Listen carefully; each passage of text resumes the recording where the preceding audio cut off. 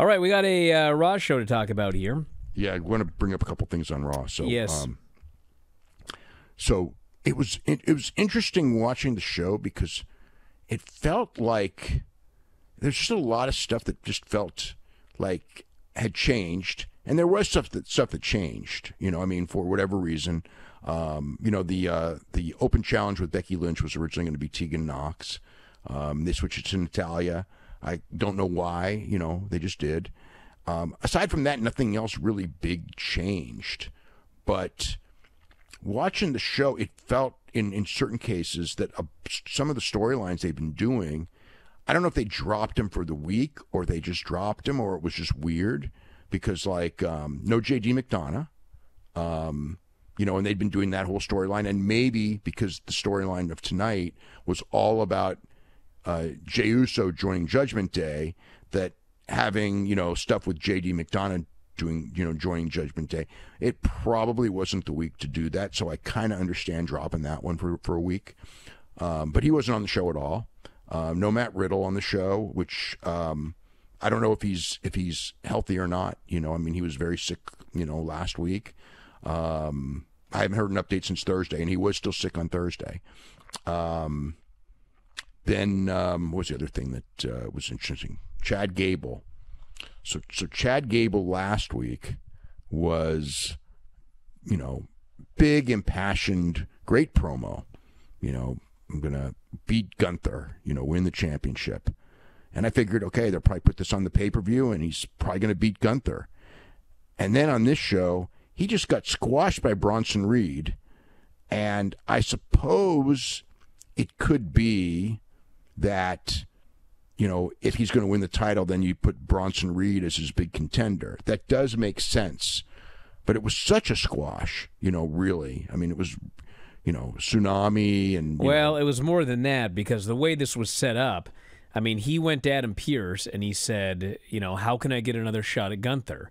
And Bronson Reed shows up and basically makes the point that, you know, you lost and you can't just slide your way back into a title shot. And but last week they were talking about it like it was pretty much... but it was made clear on this show that he's not getting another title shot. And when he lost to Bronson Reed, I mean, there's two possibilities here. One of them is that, you know, Vince is back writing the show, and all these guys he doesn't like he's not back. are He's not doomed. back. He's not back writing. But no, again, or the other option is that this is a slow build and needs to work his way back up from the bottom to get to Gunther, and he's not beating him at this pay-per-view. They're going to hold it off to Survivor Series or Royal Rumble or something. But yeah, the way they booked this show, it's like he is not in contention right now. No, and also, but last week it was like it was setting it up for, you know, I mean, but this week it's Ciampa. Yep, this week it's Ciampa. Yes. So I think something changed, and whether it's, again, I have not heard, but you know, your thing about Vince, it is that was kind of like if I was sitting there watching when I was watching. That's what I was going to ask you, because there's a I don't lot know of things. I don't know, but Vince. And again, the nature of that Chad Gable and Bronson Reed match, that is Vince. You know what I mean? It was a big man versus little man match, and the big man literally cut a promo in the match saying, "I'm just too big for this guy." And then he was too big for this guy, and he squished him like a bug and pinned him clean in the middle. Plus, you know, historically, you know, I mean, you know, Vince's vision of Chad Gable has always been Shorty Gable. Shorty Gable, right? Yeah. Well, it opened up with Cody coming out for a promo, and he said, last week I was going to talk about Jey Uso, but I got interrupted, so I want to talk about him this week. And then Dom interrupts, and Dom says, Rhea's not here tonight. She was injured by Nia last week, and she's going to be back sooner, better than ever, and I'm going to beat Cody tonight and dedicate the win to her. So then Cody says, you know, I don't know if this, if Mommy likes you as much as you like her. What's the deal here? I think she has eyes for Jey Uso. So Dom, of course, does not like this at all. And the rest of Judgment Day come out. This leads to Cody versus Dom. And this was totally unlike their pay-per-view match. It went like 3 minutes. And Finn yanked Cody off the ropes for some heat. But then Cody made a comeback, hit the Cody cutter, hit the crossroads, pin the guy. Yeah, 2 minutes and whatever. Dom is having a champion versus champion match on NXT tomorrow. And as much as they plug that show, Boy, was this something else. Well, not just This guy got that. beat in 3 minutes clean like a geek. Not just that. I mean, he's a champion in NXT, and he's, his match he's going to be wrestling all, I mean, the point is, he's a champion, and yeah, it was, that was weird. I mean, it's like, Well, it's a Vince thing. I mean, this is his wheelhouse. it is Vince's wheelhouse. Yeah. I mean, it was just, I would, Cody was going to win. I mean, but usually you want to protect your champions, especially when he's, Have a competitive match, have a bunch of near falls. 3 minutes. And it's not like there was so much stuff on this show that they couldn't have cut some stuff out to where, you know what I mean, where they just had no time because they had this awesome show and everything. I mean, it was there, the story of the match is essentially that Dom is a big talker and you all hate him, but against the top guy, he ain't competition. And he's competition for the guys in NXT, but that basically tells you the NXT guys are second rate. Well, he did explain later that the reason he did so badly was because Rhea was not there and he was distracted. So he wanted something done about that. It's still. Well, that is the story they tell, by the way, that he's absolutely useless without Rhea Ripley. They have told that story for a while. So then Cody is leaving, and Kevin says, actually, there was the Judgment Day went after Cody, and so Sammy and Kevin ran down to make the save. So then Kevin says, Cody, can you come back here? We need to have a talk. And he says, I hear that Jey Uso is back because of you. Cody says, yes. Kevin says, well, I don't think I need to go into detail about some of these things that happened, but there's a lot of people unhappy about him being here. And Cody said, well, the fact of the matter is my job is to make these fans happy.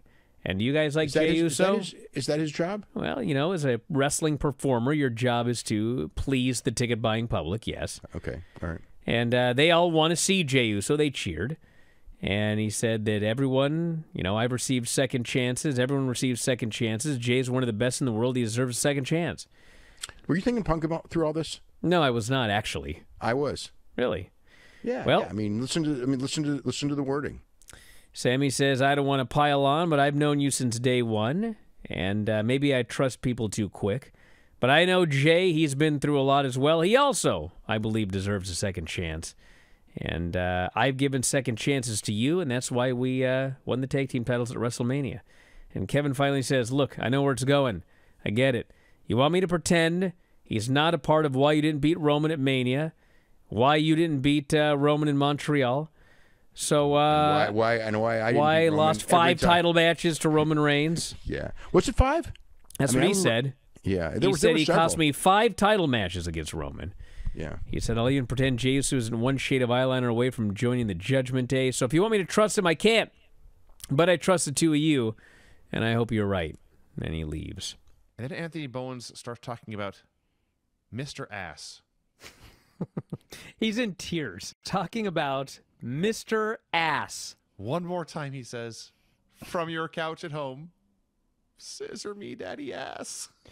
I wish they would have said something like, we called him on the ass phone. Remember how Gorilla Monsoon had the banana phone? Yeah.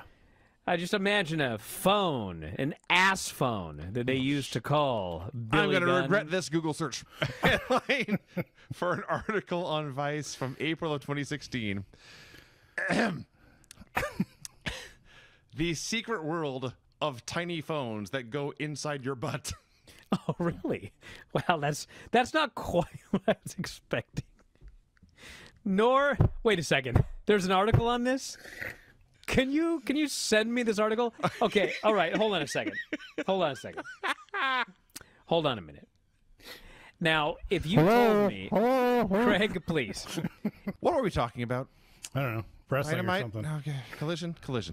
House of Black versus Darius Martin in action and Teddy Lee Johnson. That's where you keep the phone. Sorry.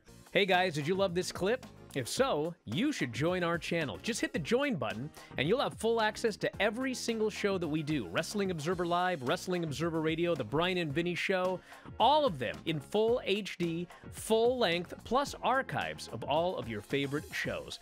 Click join today and don't miss out.